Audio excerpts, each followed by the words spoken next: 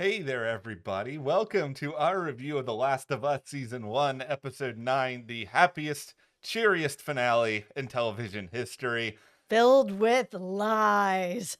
Let's get philosophical, everybody, because this is. I don't know if polarizing is the right word. Controversial might be, because I think polarizing implies that people are going to hate it, and I don't know if people are going to hate this finale. I think it's fascinating. I think it's Yep. really well done. Yeah, I think it's going to generate a lot of discussions on when is it okay, if ever, to lie and lie to someone who's a minor. Is it ever okay? Is it sometimes okay? I think there's going to be a lot of discussion on sort of that and who knows best for Ellie. Is it Marlene? Is it Joel? And why isn't Ellie getting any of the information herself to make any choices for herself? Is she too young? People are afraid. There's so much to talk about in this episode. Well, we're going to get into all of it, knowing full well that, I think it's impossible for anyone to have quote unquote the right answer. Yeah, no, that's absolutely true. I Yeah. mean, it really is sort of a matter of opinion with this. And that's why I think this episode's going to generate the most discussion out of all of them. I think this finale is going to be the hardest on all of the internet commenters out there who like to go under threads and say, I'm right, and accept no other alternative and think that, anybody who disagrees with them is the worst person who has ever been born. Be kind. Be kind. Well, Because we have up our yeah, review for part 2, and let me tell you, you want a split fan base? yeah. That is it, man. And wow, it's the Wild West in the comments over on that video. All right. Well, if you guys enjoyed this discussion, share it out there. Let's all have a big, fascinating discussion together. Let's get as many Last of Us fans in here chatting about all this because, yeah, I'm sure it will be a scrum, but is there such a thing as a peaceful scrum? I mean, maybe we can find out. Yeah, we also have Succession and Yellow Jackets coming up, so also hit that subscribe button. Follow us over on our Instagram, Matt and Jess TV, where we have even more discussion going on.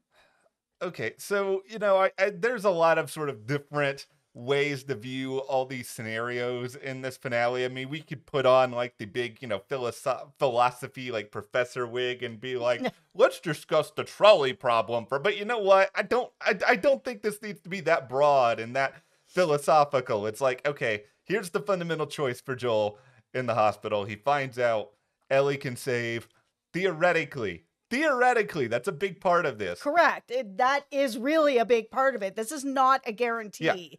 This is a chance. Yeah, there's a chance that Ellie can save all of humanity, but in doing so, she dies. She's gone. That's it. And that's not something Joel wants to entertain. So clearly, Joel makes the decision that he is going to go full John Rambo on everybody in this hospital as a result of all of this. And, obviously the question that's borne out here is, did Joel do the right thing? What is the right thing?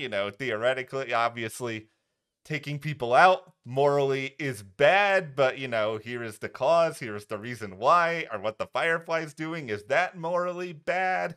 Yeah, it was a very sort of interesting sort of back and forth where, Joel wants to save Ellie. Ellie doesn't know that she's going to have to die to be able to theoretically help save people. She wasn't told everything. And I think that's the part that, besides Joel selfishly doesn't want Ellie to die, he's told her that the thing that turned everything around for him after Sarah died was not time, it's her. And he said it in so many words that it's meeting Ellie, it's making that connection with her, being together. That for Joel, he needs Ellie in his life. It is someone that is giving him purpose, giving him just that feeling of love and caring and making a connection on a family type level. He needs her for that to continue on. And I think that she needs him for that as well. And for Joel, Ellie not being told everything, that's just a no. That can't be it. It is both things. But then you have Marlene on the other side kind of being like, one life for everybody's life. Yeah. Like, she doesn't, we made her as comfortable as possible and all this, but it's like, okay, but like, she doesn't know she's gonna die. Then comes in the biggest question of all, which is Ellie still doesn't know. So she didn't have a choice. She didn't actually know what was happening. And what would her choice have been? And because she is a minor, even in this world, should she have a choice because she is underage? Or should somebody, an adult, be stepping in this type of world? Does it make any kind of difference because things have changed? And that's why I think this episode is really going to be generating so much discussion.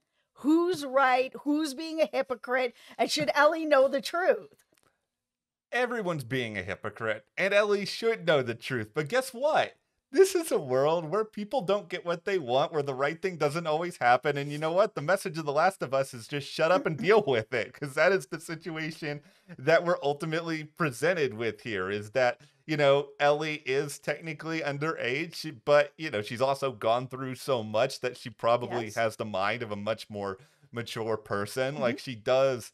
Like, I think she does have the right to have some sort of say in her own future, but I mean, the grand irony here is that, let's say Marlene and the Fireflies say, sit Ellie down, and they're like, all right, so we want your opinion on this. You can save all of humanity. Like, who's to say that she's like, I don't want that, and they go ahead and they do it to her anyway? It's like, they might not even care at the end of the day how she feels about it. Like, that's one of the many big variables that are at play. Yeah, it's like, they clearly don't care because they didn't even talk to her about it. It's just the situation here where it feels like you can sort of talk yourself in or out of whatever stance you kind of want to here. And I think Joel, he's sort of operating from this plane at the end of the episode where he's just sort of like, you know what?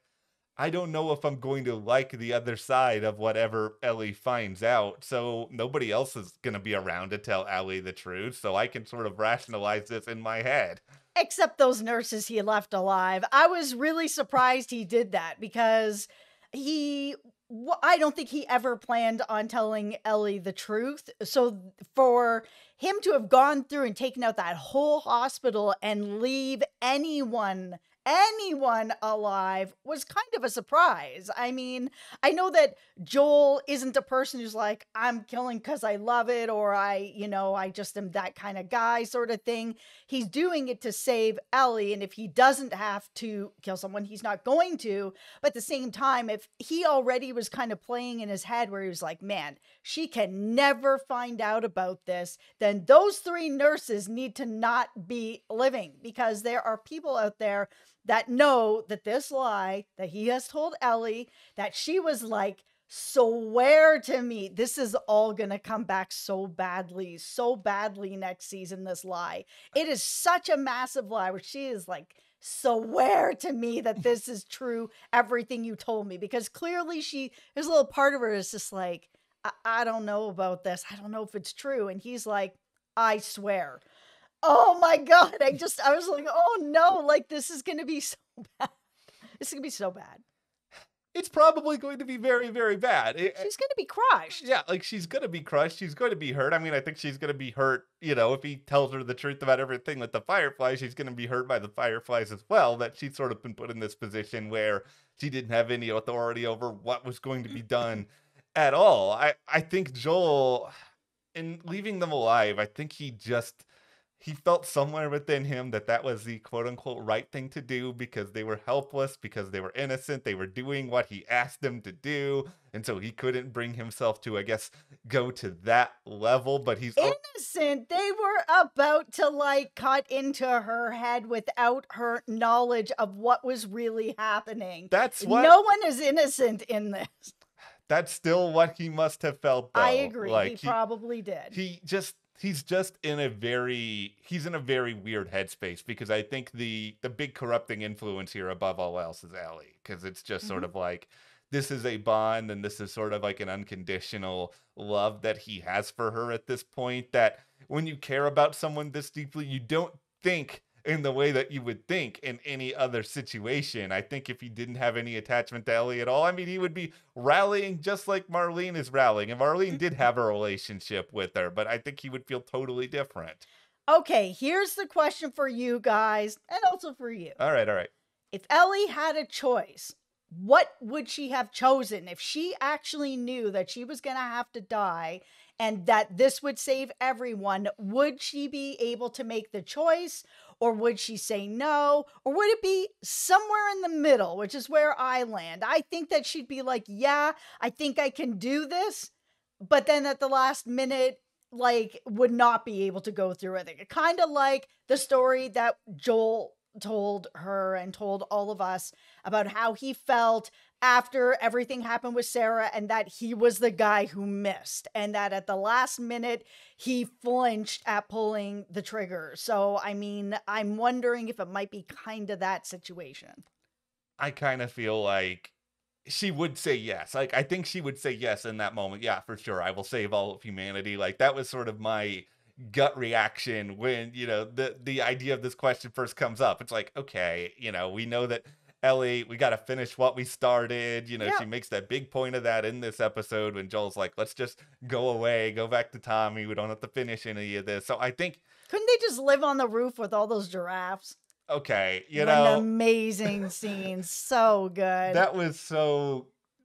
Come on, Last of Oh, Us. Way it to was so like give good. us like a false sense of security for like 1 second. This giraffe was like a harbinger of doom. It was like, this is the last happy thing that you guys are going to experience in the rest of this entire episode, and it's a freaking giraffe. But it's I think it's a very tough thing, because I think Ellie, you know, if Ellie is asked this question, she would probably be like, yeah, I would save people. But there's a difference between like saying that and then being in the situation, like right when it's about to happen. She Yes. might do exactly what you just suggested that she might do, which is pull away and be like, okay, you know what? I can't do this. And where do you land on it? I land on it, you know, for me personally, or for me thinking For about, Ellie. okay, Would Ellie do it? I Do you think think she would?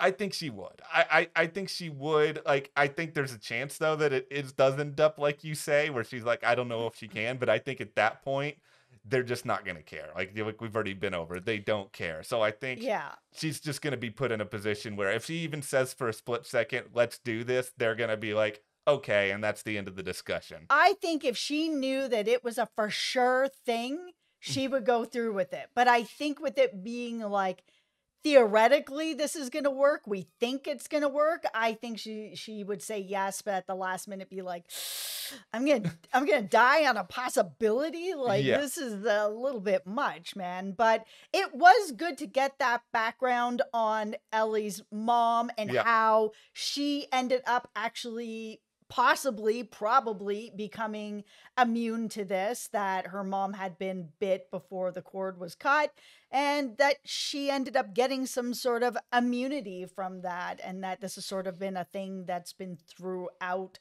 her whole life. But it also was good to get some background on actually what ended up happening with Riley, because we all had an idea of how that it probably went about, but Yeah. there was still some question marks. It was like, maybe they ended up calling Marlene, maybe Marlene took care of it, maybe Riley turned and Ellie was like, nothing's happening to me, I don't understand. And, you know, that's what happened. She ended up having to kill her best friend, someone she loved, someone that she, you know, was starting a relationship with, that ended so quickly because they had gotten bit.